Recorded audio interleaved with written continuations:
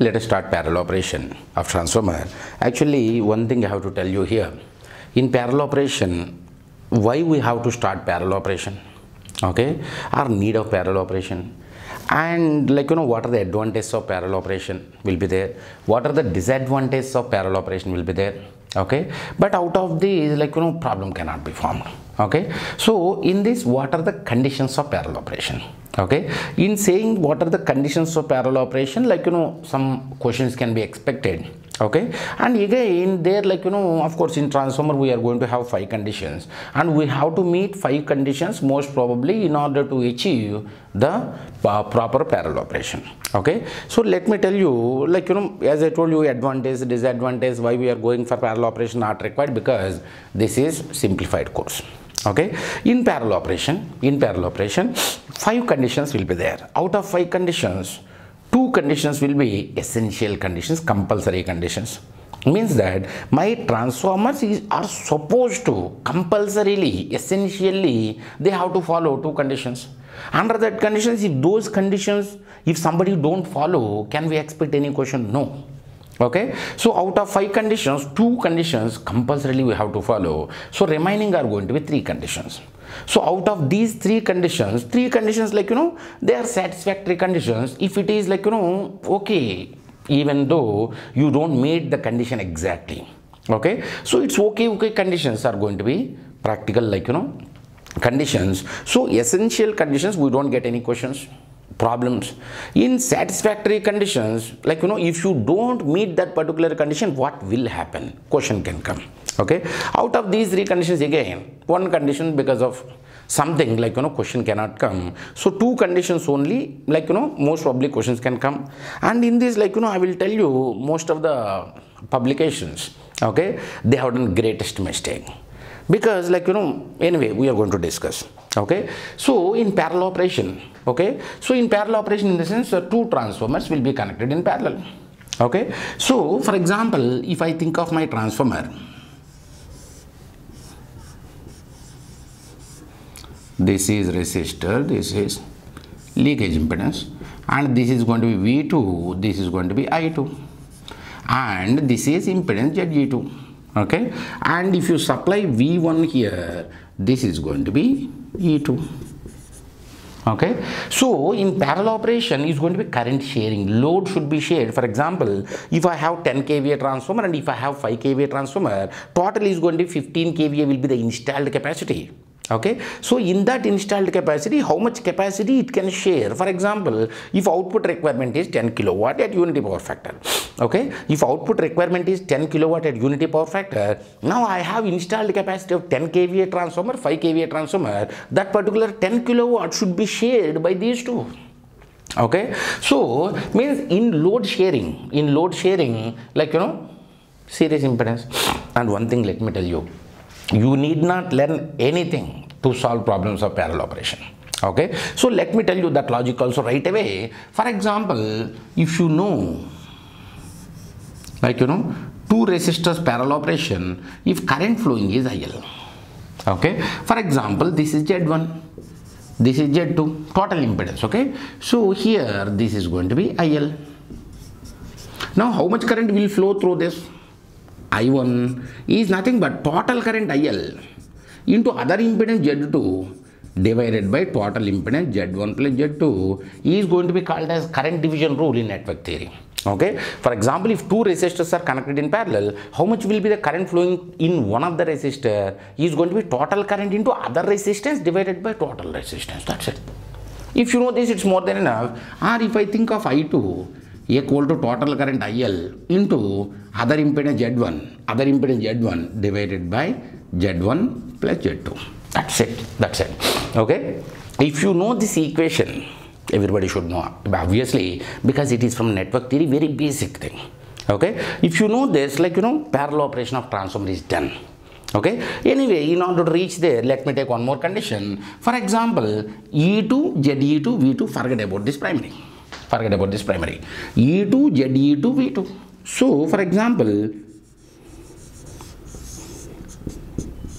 this is going to be E2 of transformer A, and this is ZEA. Okay, ZE2 of transformer A, these two are connected in series, in parallel with E2 of transformer B. These two are connected in parallel. Okay, so if these two are connected in parallel, so this is going to be ZEB.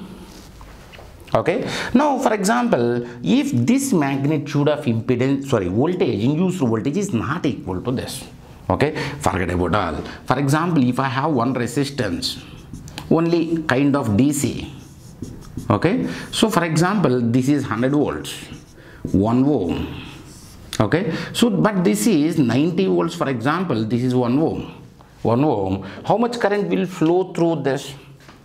Called as circulating current. So that circulating current is going to be 100 minus 90 under no load condition. When it is open circuited, 100 minus 90, 10 divided by 2 is going to 5 amperes.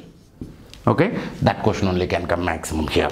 Okay, so anyway, this, let me remove this. Okay, now let us see. This is the case. When EA, for example, EA is not equal to EB, or EA magnitude is more than EB, circulating current will flow or not? Yes. Okay, so how much is that circulating current is going to be? EA minus EB by ZEA plus ZEB, that's it. So this is going to be EA minus EB by ZEA plus ZEB. Okay, so this is going to be the circulating current question. That's it, maximum that only they can give. Anyway, why this condition come? If you see, for example, E2 is going to be secondary or not? Okay, so these two primaries will be connected in parallel. For example, in a transformer means if this is connected, this will be connected, and if another transformer also is there, this will be connected to the same primary. Okay, so to the same primary or same line primaries are connected, to same line secondaries will be connected. Okay, so for example, this is the line. Okay, so in this is the primary, and here in this is the primary. Okay, and this is the primary and this is the secondary. Okay, so primary, for example, this is connected to 100 volts. Okay, so both the primaries are connected to 100 volts, but secondary, for example, this is 1000 volts, but secondary, this is 900 volts. Okay, so when this is 1000, when this is 900, 1000 minus 900 divided by ZEA plus ZEB will be the circulating current. Why that particular condition is coming? Supply voltage is 100 in the primary and secondary no load voltage is 1000 volts. So 100,000 in the sense this is going to be 1:10 transformer, and same 100 volts is supplied to the same kind of primary. Okay, another transformer, but in secondary I got 900 volts only. What does it mean? If you supply 100 volts here, you are getting 900 volts only. So this turns ratio is 1:9. Okay, so when circulating current concept will come into picture, whenever you have turns ratios of difference. Okay, so when you have two transformers are having two different turns ratios, automatically circulating currents will come that side. Okay, so anyway, they can ask only maximum circulating current magnitude. Okay, how much will be the circulating current magnitude? EA they will give minus EB divided by ZEA plus ZEB. Now, for example, few people may think of maybe under loaded conditions. For example, when it is loaded, combination of two transformers are loaded. So when combination of two transformers are loaded, how this particular load current, net load current is going to be shared between these two, questions can be asked. No, questions cannot be asked. Till now they did not give. Why? Though it is actually very easy to solve or very easy to write, it is very difficult to solve by online calculator. Okay, so in order to prove that, similar thing, let me take an example in DC. Okay, so similar thing, if I take an example in DC, let us compare, means let me consider here one of the problem. Okay, in this problem, what they have given, terminal voltage drops from 250 volts at no load to 238 volts on 60 amperes line currents connected in parallel with battery of 245 volts. Means that I'm going to deal now DC generators parallel. Okay, so there is no difference between DC generators parallel and transformers parallel operation and alternators parallel, all are same, okay. With internal resistance of 0.1 ohm, calculate generator current when load output is 50 amperes. So let us do this particular problem in DC. It will be very easy, but the same DC related problem in transformer they cannot give. Why? We will see. For example, generator, DC generator, okay, and this is going to be DC generator connected in parallel with a battery, and when the load current is 50 amperes and my battery is 245 volts and this is with an internal resistance of 0.1 ohm, okay, and terminal voltage drops from 250 volts, okay. So see here, for example, this is a battery of 250 volts. How much will be the output voltage when no load conditions? 250. For example, a load current, for example, generator current IG. If generator current is 60 amperes, my terminal voltage drops from 250 to 238.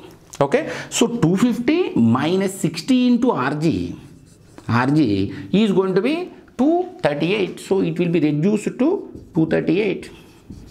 So what is this reduction? 250 minus 238 is going to be 12 volts. Okay, so 12 volts voltage drop is going to occur here for 60 amperes current. So 12 divided by 60 is going to be 1 by 5. So RG is going to be 0.2 ohm. Okay, so let us think of this RG equal to 0.2 ohm. Okay, how to calculate this? You know terminal voltage VT. Okay, so 250 minus VT divided by 0.2 KCL or nodal analysis of our network theory. So 250 volts minus VT divided by 0.2 plus 245 minus VT by 0.1 is going to be this plus this is going to be 50. That's it.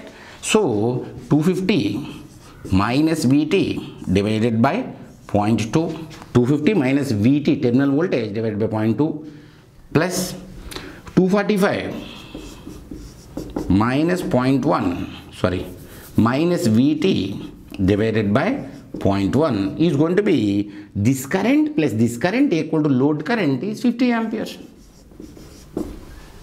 Okay, so now let me calculate terminal voltage from here. Okay, so how much will be the terminal voltage? If you calculate, it will become 243.33 volts. And if you calculate IG, generator current, they asked, calculate generator current when the load output is 50 amperes. Okay, so how much is IG? IG is going to be 250 minus VT by 0.2. So 250 minus 243.33 by 0.2. Okay, so is going to be 33.33 some amperes. Okay, I don't exactly remember. I think 33.33 amperes. Okay, so you may ask me, sir, this question is like, easy only. So means just 2-3 steps. Why don't we get the same? Because if you see 250 volts, 245 volts. Okay, so 250 volts, 245 volts. For example, if load current is 0, how much will be the circulating current? 250 minus 245, 5 divided by 0.3. 0.2 plus 0.1 circulating current. So when you have different voltages also, load conditions they ask in DC, but why don't they ask in AC? Because in complex mode, by using their calculator, we cannot solve. For example, if it is, for example, this is 250 volts only for transformer secondary. This is 245 volts only for transformer secondary. This is ZEA of transformer A. This is ZEB of transformer B. So this is going to become complex mode now. This is going to become complex mode now. So 250 minus VT by complex mode, R plus JX. 245 minus VT by complex mode is going to 50 amperes. At some power factor will be there, at some power factor. Okay, then means this has to be inverse, this has to be inverse, it will be power factor. And though it look very simple with DC, but it's not simple with AC, with their calculator, with online calculator. So this question it did not come till now, and most probably they will not give you. Even if they give, what grade will end? Nothing. Nodal analysis.